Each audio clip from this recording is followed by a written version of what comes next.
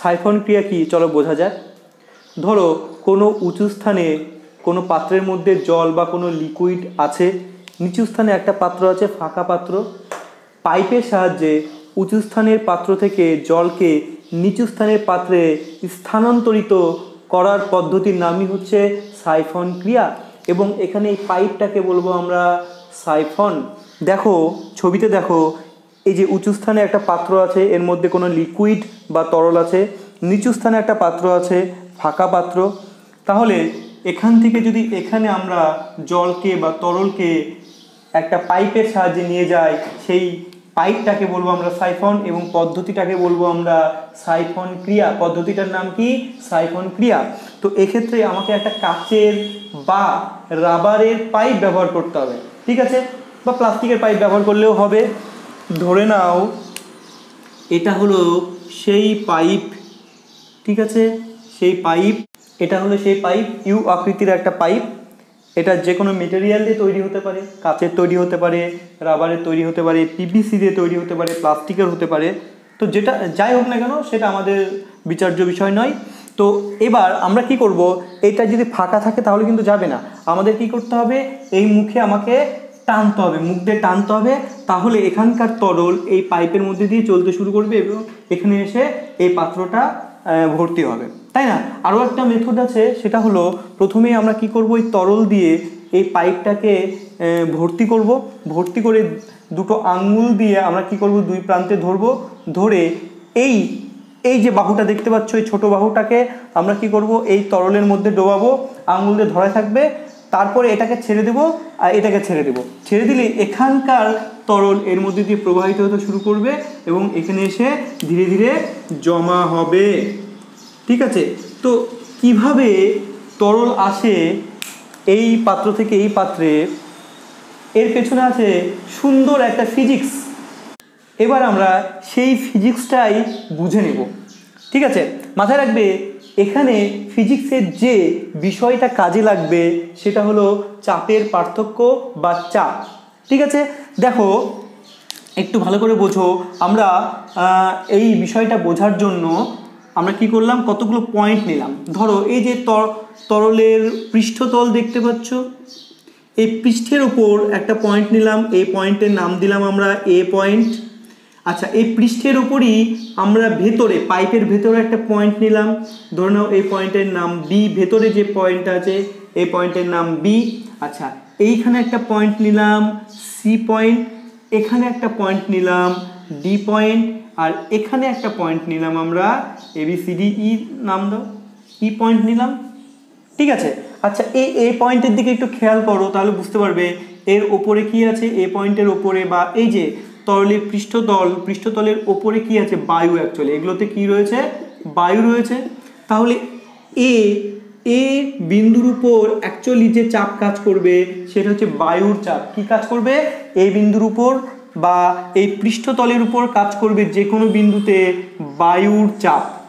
ওকে, তাহলে এই বায়ুর চাপ, এই বায়ুচাপের নাম দিলাম আমরা পি। ওকে, বায়ুচাপের নাম দিলাম আমরা কি, পি। আচ্ছা, এবার প্রশ্ন হচ্ছে বি বিন্দুতে চাপ কত হবে, বি বিন্দুতে চাপ কত হবে, বি বিন্দুতে চাপ কিন্তু পি হবে। মনে রাখবে বি বিন্দুতে চাপ কত হবে, পি। কেন পি হবে, কারণ দেখো আমরা শিখেছি যে অনুভূমিক রেখা বা তলের উপর যে কোনো বিন্দুতে চাপের মান সবসময় কি হয়, এক হয়। প্রথম ভিডিওতে আমি আলোচনা করেছি যে তরলের ওপর বা মধ্যে অনুভূমিক রেখার উপর, অনুভূমিক রেখার উপর যে কোনো বিন্দুতে চাপের মান কি হবে, একই হবে, ঠিক আছে। তাহলে এটা তো একটা অনুভূমিক রেখা, এই পৃষ্ঠতল। তো এখানে যদি চাপ বায়ুমণ্ডলীয় চাপের সমান হয়, তাহলে ভিতরে পাইপের ভিতরেও চাপ কত হবে, বায়ুমণ্ডলীয় চাপের সমান হবে। তাই এই বিন্দুতে চাপ কত হবে, বায়ুমণ্ডলীয় চাপের সমান হবে, পি চাপই হবে। তাহলে প্রেসার বা চাপ কততে, বিতে চাপ কত হবে, সেটা হবে কিন্তু পি এর সমান। ওকে, আচ্ছা, এবার আমরা তো প্রথমে এটাকে কি করছি, জল দিয়ে পূর্ণ করে নিয়েছি, কোনো তরল দিয়ে পূর্ণ করে নিয়েছি, এর মধ্যে তরল আছে, তাই না। আচ্ছা, এবার সিতে চাপ কত হবে, আমাদের বিচার্য বিষয় চাপের মান সিতে কত হবে, সিতে চাপ কত হবে। দেখো ওপরে উঠলে কি হয়, চাপের পরিমাণটা কমে যায়, তাই না, চাপের মানটা কি হয়, কমে যায়। ধরে নাও এই সি বিন্দুর উচ্চতা তরলের পৃষ্ঠতল থেকে H1, সি বিন্দুর উচ্চতা তরলের পৃষ্ঠতল থেকে কত, H1, তাহলে ওপরে গেলে চাপ কত কমবে, H রো জি কত কমবে, যত ওপরে উঠবে চাপের মান তত কত কমবে, H রো জি। তাহলে এখানে চাপ কত ছিল, এই বিন্দুতে চাপ কত ছিল, পি, এবার ওপরে উঠলে চাপ কত কমবে, H রো জি, এই চাপটা কমে যাবে। কিন্তু এখানে হাইটটা কত নিয়েছি, H1, রোটা কি, এই তরলের ঘনত্ব, রো কি তরলের ঘনত্ব, কোথাও একটা লিখে রাখো, রো হলো তরলের ঘনত্ব, যে তরল নিয়েছি। আমরা চাপের ফর্মুলা শিখেছি, চাপের ফর্মুলা কি, H রো জি, জি হচ্ছে অভিকর্ষজ ত্বরণ। তাহলে একটু ভালো করে বুঝবে, আবার একটা বুঝলে সবগুলো পারবে। এই সি বিন্দুতে আমরা চাপ বের করব, তাহলে তার জন্য আমাকে প্রয়োজন হলো বি বিন্দুতে চাপ বের করা। বি বিন্দুতে চাপ কত হবে, বায়ুমণ্ডলীয় চাপের সমান। কেন, কারণ আমরা দেখতে পাচ্ছি তরলের পৃষ্ঠতল যেটা রয়েছে এটা একটা অনুভূমিক তল। এই অনুভূমিক তলের বাইরে যদি ভাবো, বাইরে কী হবে, তলের উপরে বায়ু আছে, তাই তলের উপর চাপ হবে বায়ুমণ্ডলীয় চাপের সমান। তাই বাইরের যে কোনো বিন্দুতে পৃষ্ঠতলের উপর চাপ কত, বায়ুমণ্ডলীয় চাপ পি এর সমান হবে। তাই এই বি বিন্দুতেও চাপ কত হবে, পি এর সমানই হবে, কারণ এই বি বিন্দুটা অনুভূমিক তলের উপর অবস্থিত।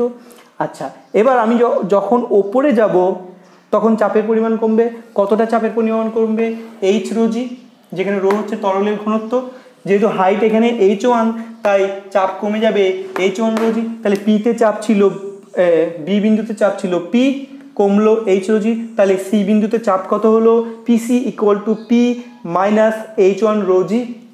একই রকমভাবে দেখো এখানে কি আছে, এগুলোতে বায়ু আছে। এই প্রান্তের কথা ভাবো, এই ডি বিন্দু থেকে এই নলের মুখ পর্যন্ত হাইট হলো H2। এখানে তোমরা ক্লিয়ার দেখতে পাচ্ছ, এই বাহুটা বড়, এই বাহুটা ছোট, তাহলে H2 গ্রেটার দেন কি H1, মাথায় রাখবে H2 গ্রেটার দেন কি H1। তাহলে এখানে চাপ কত, কিন্তু বায়ুর চাপের সমান হবে। এই বিন্দুর চাপ, এই বিন্দুর চাপ কত হবে, এটাও বায়ুমণ্ডলীয় চাপ হবে। এখান থেকে কতটা উপরে উঠলাম, H2 পর্যন্ত উপরে উঠলাম, তাহলে চাপ কমে যাবে। তাহলে ডি বিন্দুতে চাপ কত হবে, পিডি, এটা হয়ে যাবে পি মাইনাস H2 রো জি। একই আমরা টেকনিক ব্যবহার করে আমরা ডি বিন্দুতে চাপ বের করলাম। ঠিক আছে, আবার বলছি, এখানে চাপ কত, যেহেতু আশেপাশে বায়ু রয়েছে, বায়ুমণ্ডলীয় চাপের সমান, অর্থাৎ বায়ুমণ্ডলীয় চাপ কত, পি ধরে নিয়েছি। আর প্রমাণ বায়ুমণ্ডলীয় চাপের মান হচ্ছে 1 ATM। 1 ATM এর মান তোমরা জানো, 1 ATM প্রেশার চাপ equal to 1.013 into 10⁵ Newton per metre square বা পাস্কেল। ঠিক আছে, 1 ATM এটা।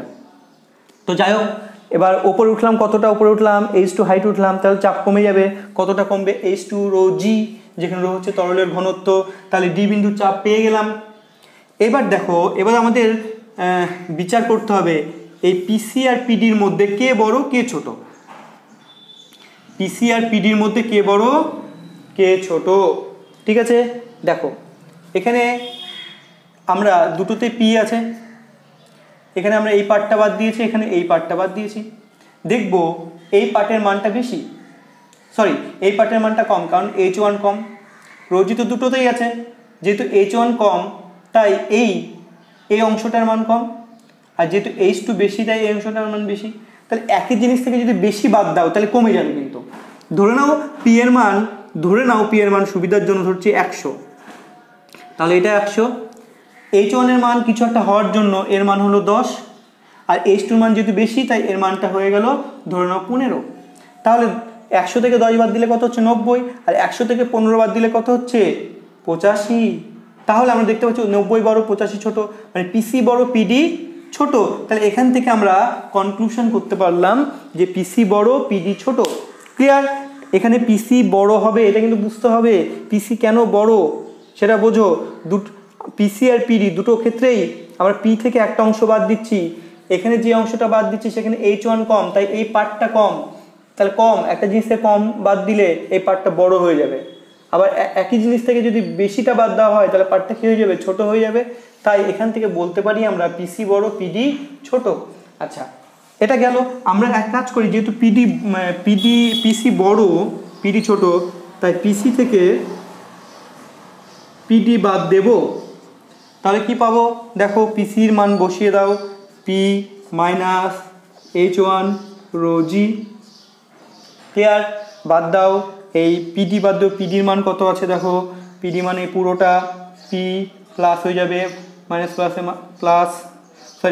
মাইনাসে প্লাস হয়ে যাবে, বাস পি কেটে গেল, এটা হয়ে যাবে H2 মাইনাস H1 রো জি।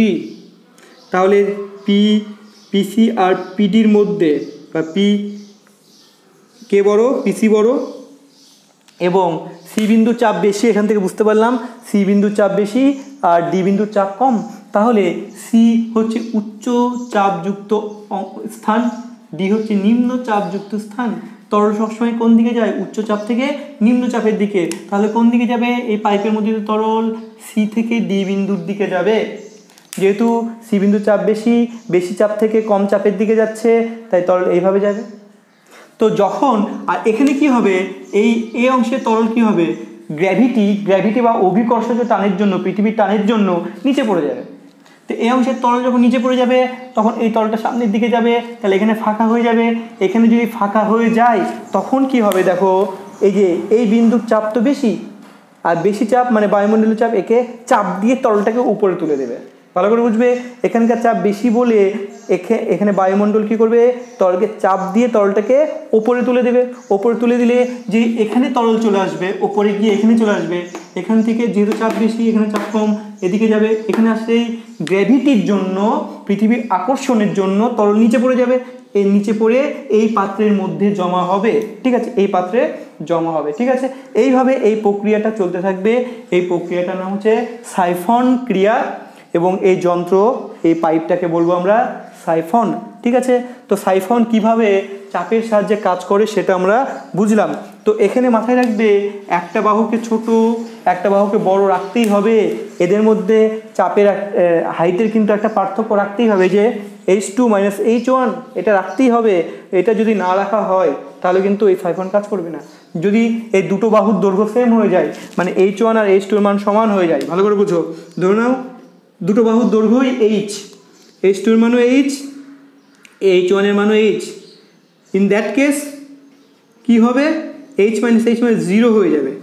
তাই চাপের পার্থক্য 0 হয়ে গেলে তার মানে সি বিন্দুর চাপ আর ডি বিন্দুর চাপ সমান হলে জল এখান থেকে এখানে যাবে না, আর না গেলে এই প্রক্রিয়াটা, এই যন্ত্র কাজ করবে না। সেই জন্য সাইফন এই যন্ত্রটিকে কাজ করাতে গেলে একটা বাহুকে বড় রাখতে হবে, একটা বাহুকে ছোট রাখতে হবে, এবং একটা পাত্র, যে পাত্র থেকে জল নিয়ে যাব সেই পাত্রটাকে ওপরে রাখতে হবে, আর যেটা খালি পাত্র সেটাকে নিচে রাখতে হবে। এই হচ্ছে আমাদের পুরো প্রক্রিয়াটা। আরেকটা জিনিস, যেহেতু বায়ুমণ্ডলীয় চাপেকে এর উপর একটা চাপ দিয়ে তলটাকে উপরে তুলে দিচ্ছে, তাই বায়ুশূন্য স্থানে কিন্তু এই যন্ত্র কাজ করবে না, সেটা কিন্তু খেয়াল রাখতে হবে। বায়ুশূন্য স্থানে বা মহাশূন্যে সাইফন কাজ করে না, এটা খেয়াল রাখবে। তো যাই হোক, সাইফন তোমাদের কেমন লাগলো আমাকে জানাও, প্রবলেম থাকলে সেটাও জানাও। নেক্সট ভিডিওতে আবার দেখা হবে।